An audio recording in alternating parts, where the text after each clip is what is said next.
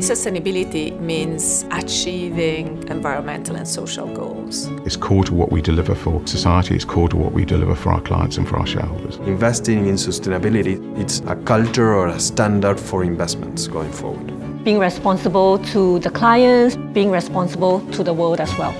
We can put people and planet at the center of the equation. Schroders is working to achieve its own sort of net zero approach, publishing our own plan publicly. It's particularly important that we kind of lead by example, because then we're aiming to influence so many others.